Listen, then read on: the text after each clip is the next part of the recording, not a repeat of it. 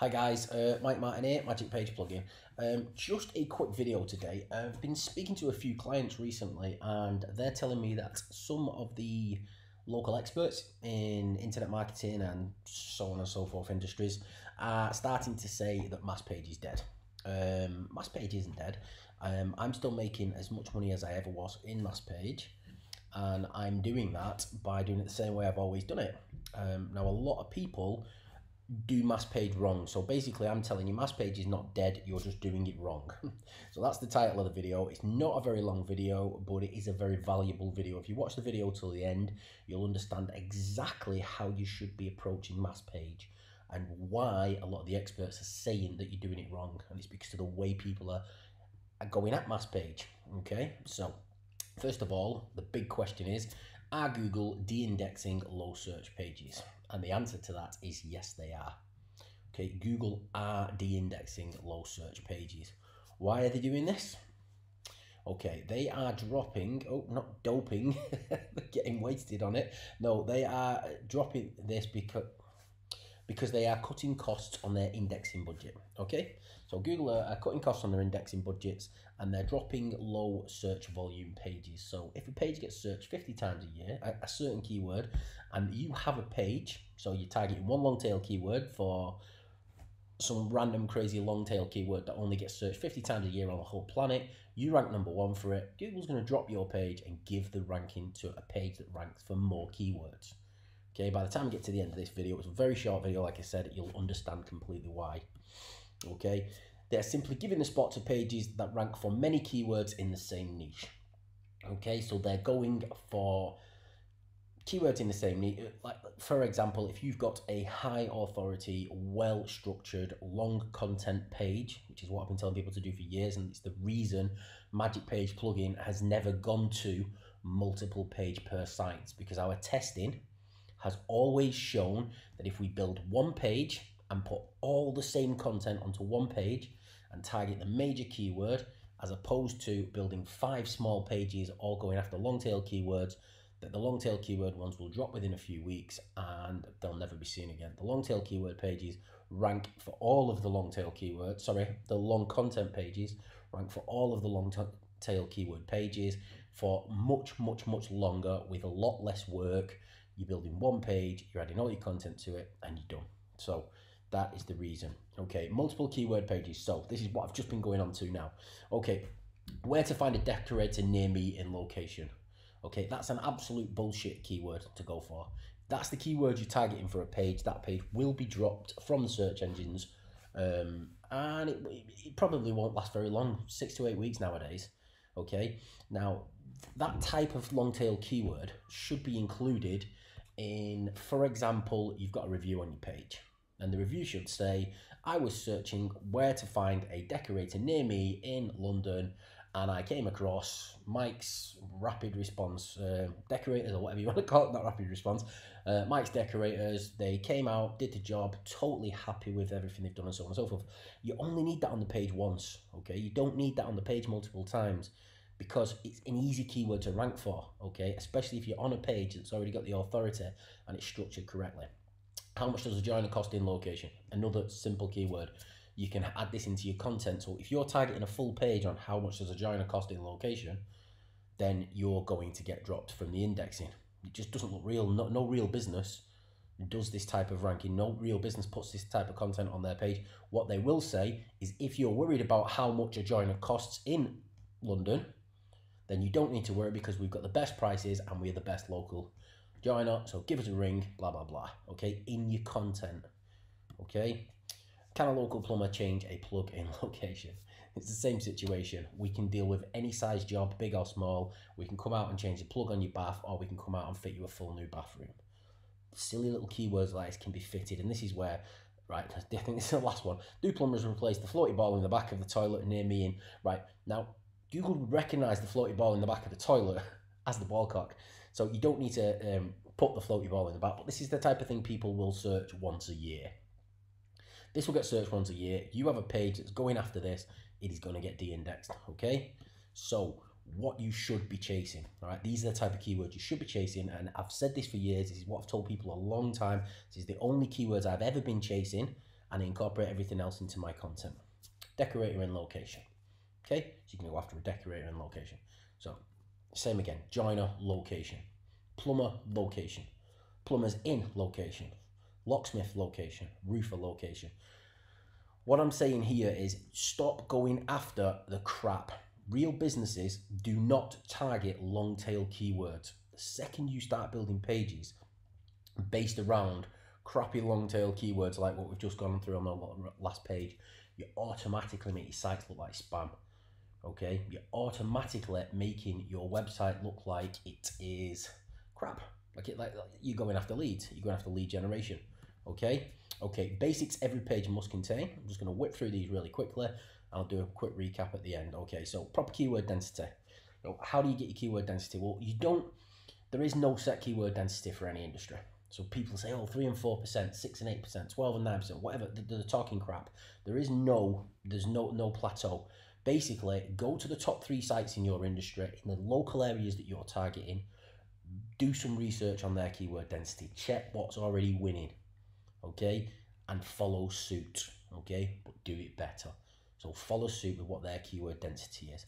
Long content. I've been saying this for years. Do not put a couple of hundred words on a page around a crappy long tail keyword. It will not rank and it won't stay there. Long content, okay? Put a list of every single long tail keyword you can think of and incorporate them into your content like I did earlier with the long tail keywords. Incorporate them in. So you write a load of long tail keywords down and you create all crazy different paragraphs and stuff like that, which go that target all of those long tail keywords inside one long document like a real business would, and you're still only targeting your major keywords at the top. There you go, I've just been saying that. All long tail keywords in the content at least once. Okay, so pop all your long tail keywords, get them all in there, but obviously make it so it reads properly. Okay, H1, 2, and 3, including the main keywords. People are saying that they're not as important anymore. Your H1 is obviously, but H2 and H3 include in the main keywords on all of your long pages. Image, alt, and title tags, obviously with keyword and location in some of them. Proper optimized meta title. Now, meta title, a lot of people are going after silly long tail. When I say proper optimized meta title, if I was a decorator in London, I would say Mike's Decorators in London, best local price or top rated decorator or something like that. That is it. I wouldn't be going to try and squeeze a lot of keywords into your meta title. You need the decorator, you need the location. Everything else is, you can fit all that into your page, into your H tags, your meta descriptions and all the other stuff that's going to be on there. So you don't need to start stuffing keywords in there, okay? Mike's Decorators London, best prices locally, something like that. #1 rated on Trustpilot or whatever it is you want to be putting on there. Okay, a sales pitch in your meta description.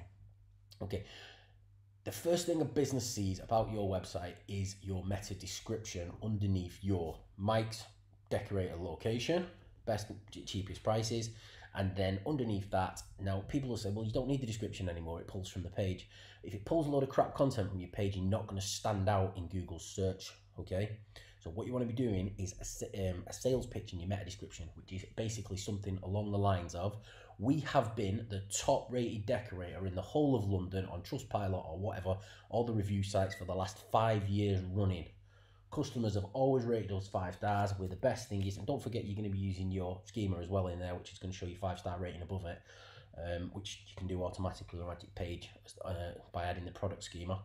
But you want a sales pitch. We are the best local. We're rated the best. We've not only are we rated the best and we get 5-star reviews, but we're also the best price, fully insured. Blah blah blah blah bullshit. Make yourself stand out from the crowd.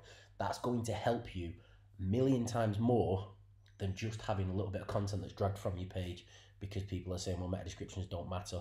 They don't matter for rankings as much, but they do. They are your first opportunity to sell to your client. Okay, way before they ever pick up the phone, before they click on your link, before they ever try and get in touch with you, the first thing that they see is your meta description. They read that and it's like, we want that guy there. Even if you're in the 3rd or 4th position, that sales pitch that you do with your meta description is essential. Okay, geo coordinates in every single page. You want your geo coordinates in the back end of every single page. This is getting more and more important. We've done this for 3 or 4 years on complete autopilot with Magic Page plugin. I don't think any of the mass page builders do it. I'm not sure. but I do know that we add all your geo coordinates for every single page automatically into the back end without you doing anything. Schema. You don't just want a single schema like the local business schema, which we initially started out with for Magic Page plugin. You also, for example, if I was doing a locksmith, I'd want some sort of entity schema in there. I'd want the local business schema in there. I'd want the locksmith schema in there. I'd want the product schema in there. Website schema in there. So 4 or 5 sections of schema at the back end of your page. Now there's a schema builder included inside of Magic Page. It's not difficult to do. Just click the button, build it, copy and paste it across. If you're spinning it, then protect the stuff that you don't want to spin. If you're not spinning it, protect the full thing so that it's not treated as spun content. And there's videos on that, so I don't need to go into it any further. Image and video metadata. This stuff seems to be helping. It's something that people have been doing now 12, 18 months, maybe a bit longer. It's getting a lot more technical. There's tools out there you can buy, and there's good tools. If you're on a Mac, you can get them for a tenner that do all this for your image and your video meta. And obviously setting locations in the back end of your pictures and things like that can also be quite important. It's quite difficult to do on mass scale in mass page sites, but any metadata you can stick into the back of your image and your videos is only going to help.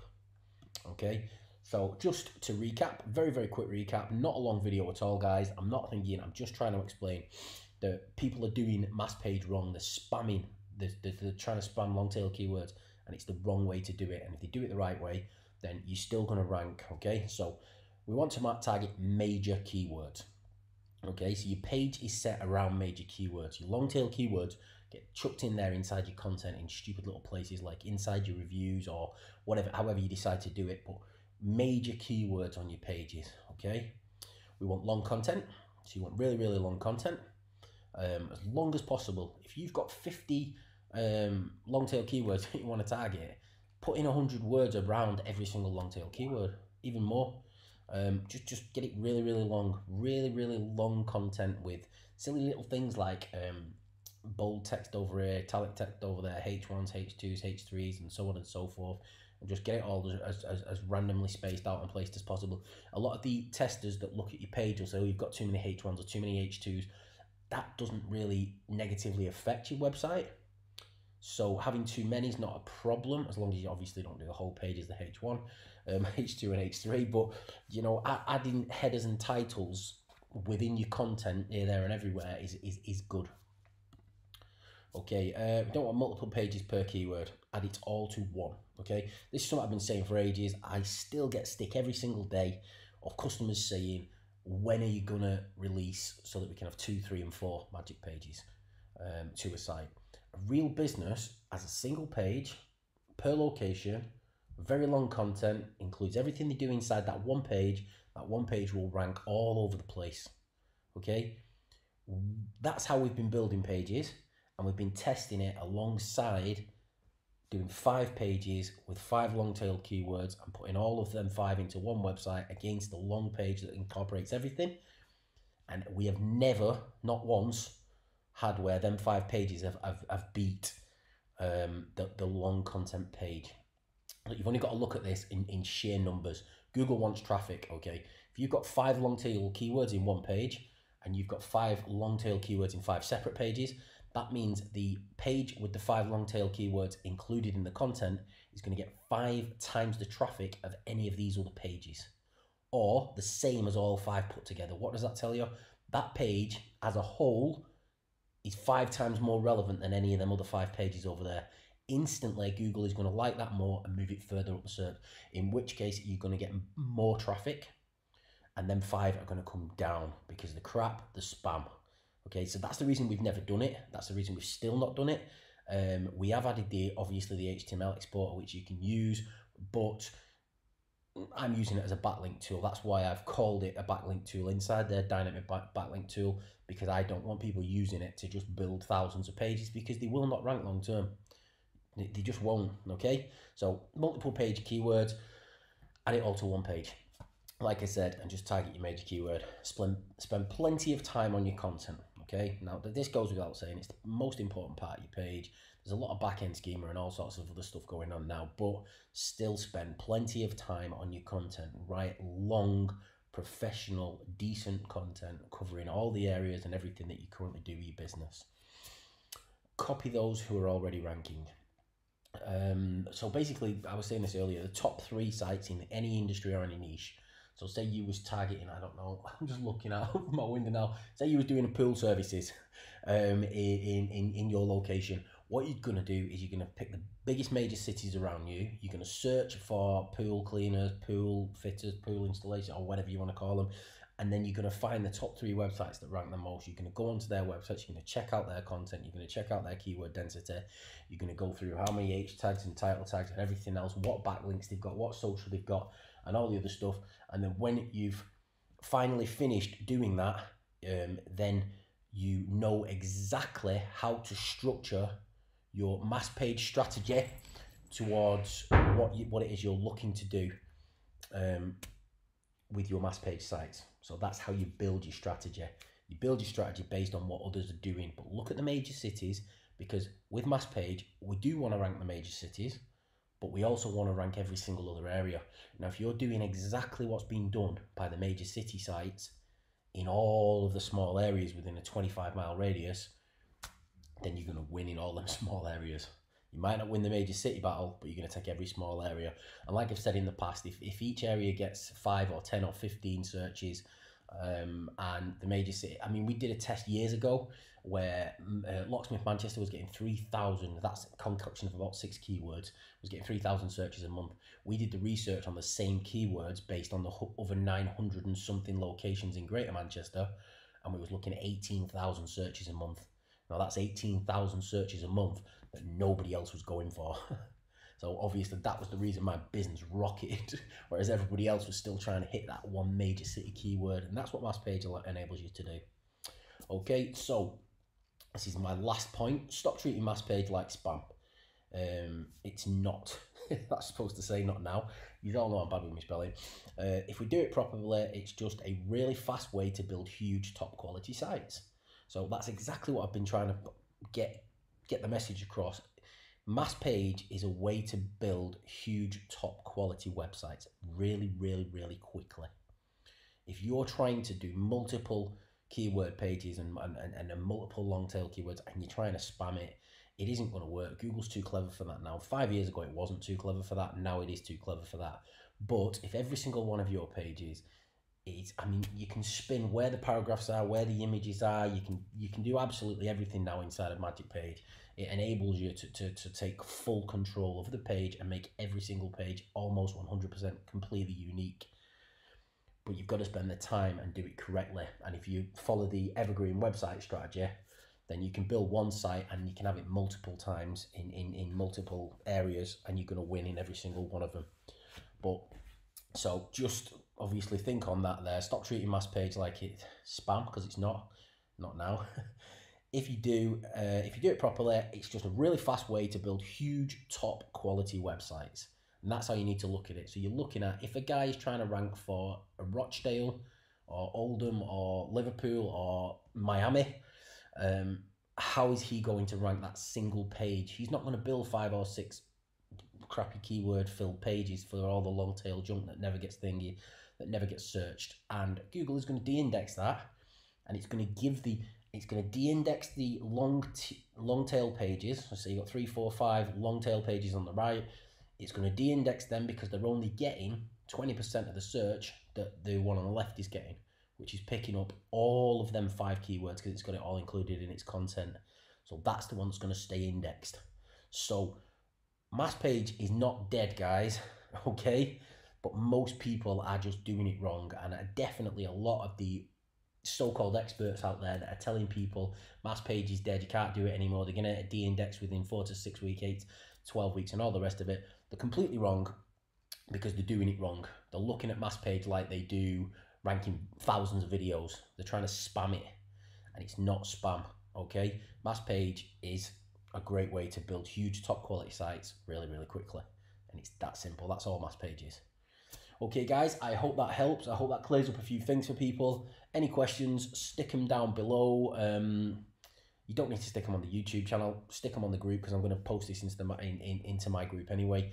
And anyone's got any questions or needs recaps or unsure about anything, let me know and I'll create another video. All right, guys, thanks very much. Cheers. Bye-bye.